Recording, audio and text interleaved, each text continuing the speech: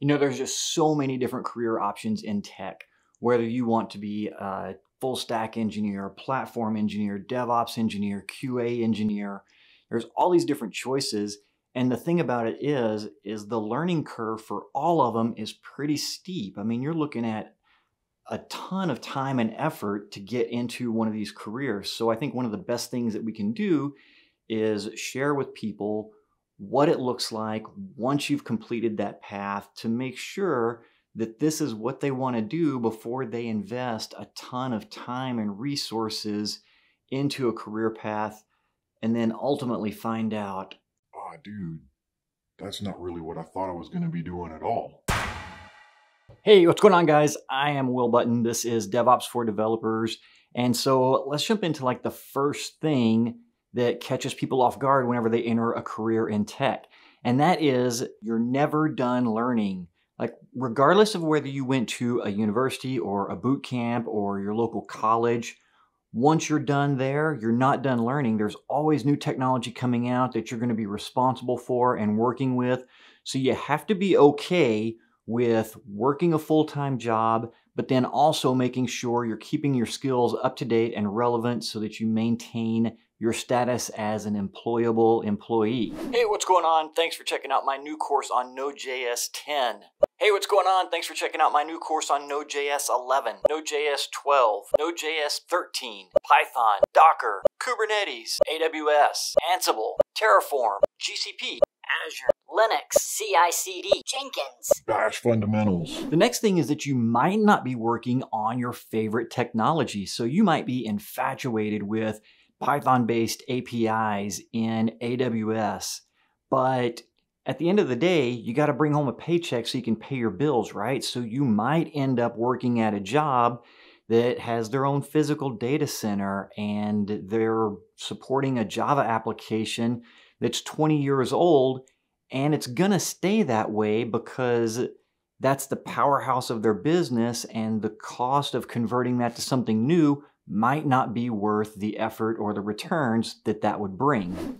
Okay, so every morning whenever you get into the office, you've got to click this button to start off the day's processing. Got it? Okay. Why don't we just automate clicking the button?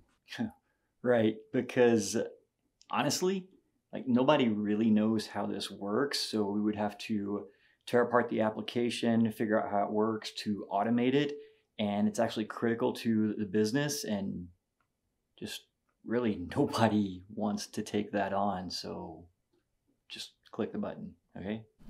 And you might not even have DevOps in your title, because ultimately DevOps is how we get the code to production, not who gets it to production.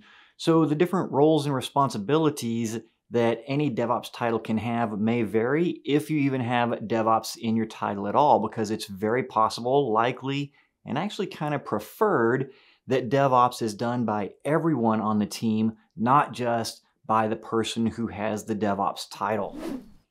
Yo, they're getting ready to deploy the website to production. You want to come monitor it and make sure nothing goes down? Yeah, sure, I guess. If you work on the operational side of DevOps, you've got to be okay with frequent task switching. So if you're the kind of person who just needs big blocks of time to sit down and focus, then that's going to be something for you to consider. And another part of that is ultimately everything is your responsibility. If you're in the operational side, when things are broken, it's going to get escalated to you, even if you don't really understand what's going on or how it got into that state. Yo, the dev team just did a release and everything's down, so would you mind taking a look? That's weird. Did you ask them what they deployed? Yeah, we asked them. They said there was nothing wrong, that it's probably just the network.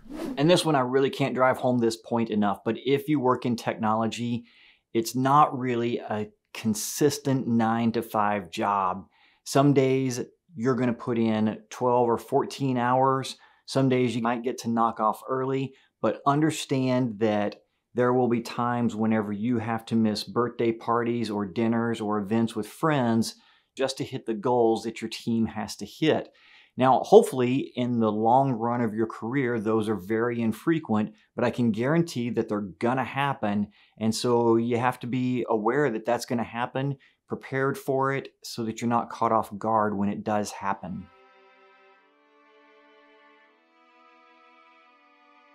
After listening to all that, if you're still excited about a career in DevOps, all I can say is welcome to the Thunderdome.